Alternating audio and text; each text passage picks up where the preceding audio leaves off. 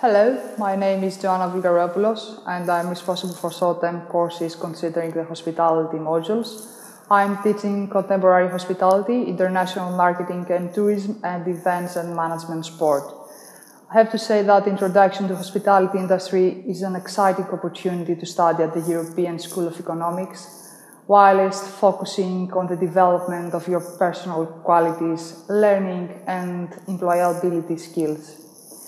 Students will taste that and is required for working in a studying catering and hospitality, and of course developing both academic and practical skills. The course is a fantastic introduction to the hospitality industry with activities which are interesting and fun and that help students to get ready for progression into higher level course in a university or in a college or prepare for work.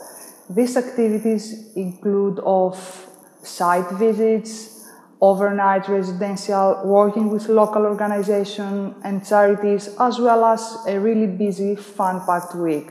Last but not least, as part of this course, to complement the catering and hospitality, students will study English and French to improve on their existing skills.